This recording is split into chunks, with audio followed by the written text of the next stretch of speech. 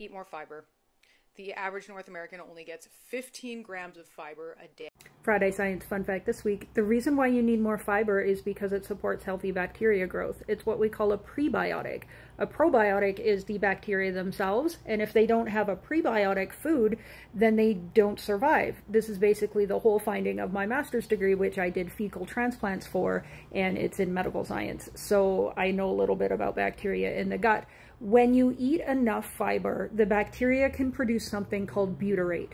It's a short chain little thing of carbon. There's 4 carbons and some hydrogens. And when you absorb that into your gut, it goes on to support a healthy population of T cells called T regulatory cells.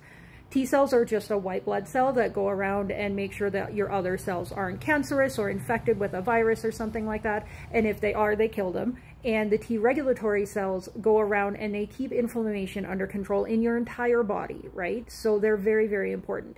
They cannot have a healthy amount of them or a healthy population if they don't have butyrate, which is produced by only a few healthy bacteria species. I think one of them, if I'm recalling correctly, is called Eubacterium rectale.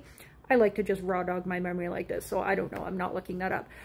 Another thing that fiber does is it helps lower your cholesterol by binding to the bile acids which have attached to the cholesterol and the fats and the glycerides and everything that you eat, and then you just poop them out instead of reabsorbing them, right? So fiber is magic food because it helps keep inflammation under control, and then it helps lower your cholesterol by pooping it out. So everybody needs to eat more fiber and just as many different sources as you can, because then it will support healthy bacteria in your gut.